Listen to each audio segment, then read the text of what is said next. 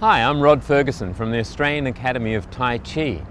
We're here at Brisbane's South Bank at QPAC for the Out of the Box Festival 2016. We're going to use the traditional 5 animals exercises to introduce the children to a concept of health and well-being, of circulating and moving the body around to be able to get rid of any tension and any blockages. But at the same time, we're working on foundation skills and strength to be able to strengthen the body. We're going to use the movement of the snake.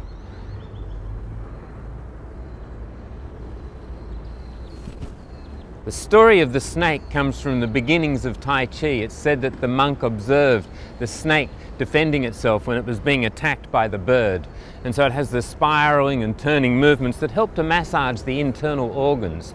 So as well as getting the external physical exercise, this is really a part of traditional Chinese medicine to develop a culture of health and well-being. So come along to the Out of the Box Festival between the 24th and the 28th of June and have some fun playing with the 5 animals exercises.